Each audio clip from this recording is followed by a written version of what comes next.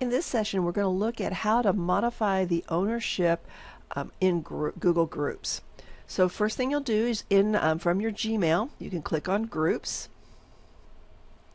select the group that you want to work with, and I'm just going to choose this one down here that I have called Test.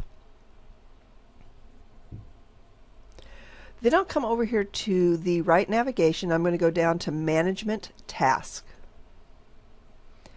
Now I see all of the members of my group, and right now I show as the owner, but I could also come here and I could select Dante, come to membership type, and say Dante's a manager, or I could even make Dante an owner. I'll select manager and hit OK.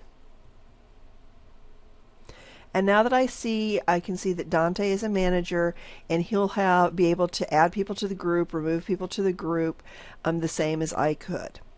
If you have any questions, please feel free to contact training@apu.edu.